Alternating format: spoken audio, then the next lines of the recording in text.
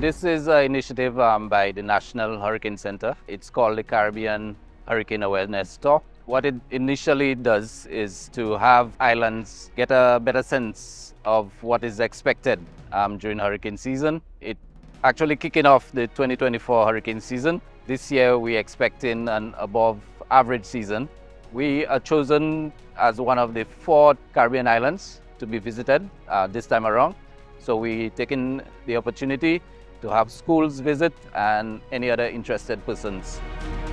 I'm so excited to meet you, Michael, and we're excited to have you here in St. Lucia. I just want you to tell us a little bit more about the aircraft and about your arrival here today. Sure, yeah. So we're here as part of the 2024 Caribbean Hurricane Awareness Tour. So it's a week-long tour. This is one of the stops, and it's really designed to raise awareness. You know, hurricane season, as you mentioned, is coming up in just a few weeks. Everybody here in St. Lucia needs to be ready to be affected throughout the entire season. And regardless of what any seasonal forecast might say, it only takes one storm affecting your area to make it a busy season for you. Exactly. So that's the message we need to get to everybody.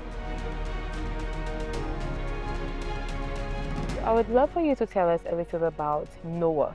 Yes, the operation. I would love to hear some more about it. Absolutely. So NOAA stands for the National Oceanic and Atmospheric Administration, and within it, it has the National Weather Service, and within that is the National Hurricane Center. So we'll start there because they're really the ones that get the whole hunter thing going. They're looking out to the Atlantic, to the Pacific to see any indication of storm development. Once they see that that happens, then they're calling upon either the Air Force or NOAA's Aircraft Operations Center. To accomplish a similar mission, NOAA has the added benefit of having a research element to it as well. So not only are we doing the same tasking as the C-130s do, but we also hope to understand a little bit more about the hurricanes as well. Typically we will hit the outer 4 corners, the inner 4 corners of the eye wall, and then the center point. It starts with the drop sonde. They will launch this, it drops down, collects all the weather data, and the weather load uses his terminal here to compile all that data, clean it up, and send it over to our airborne meteorologist called an ARWO, Airborne Weather Reconnaissance Officer. They sit here, and they basically take that and their meteorology background, clean up the data, and put it into what the weather professionals in Miami need, and they will send it to them in real time. You can reduce the amount of like cry wolf issues where people get told to evacuate, they spend time and money, the storm doesn't hit, then the next time they say evacuate, they don't evacuate. So the more often we can get people more accurate information, the more likely they're going to be in the future when we tell them, hey, you need to leave, to actually go and do that. So that's the value added that we have for the mission.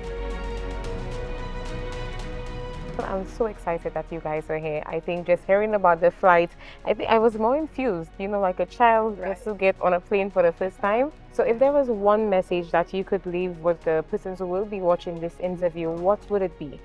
It would be that the information that you're getting from your local news here about hurricanes and what their predicted paths are and what kind of action that they would like for you to take, whether it's, you know, to take cover, move more inland, or evacuate if possible.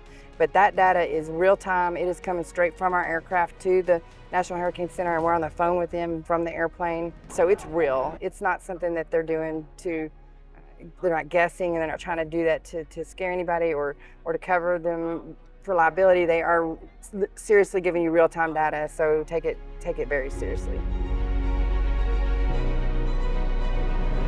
This experience, I think, is a very good one, especially we're exposing our students with the US Air Force. It's very complicated, very risky, but however, having persons know and get the feel of what it was like is a very good experience, and I hope that this is something that can be done more often and that our students can be more educated. Thank you so much for the experience, and thank you for coming to give us what you have so far.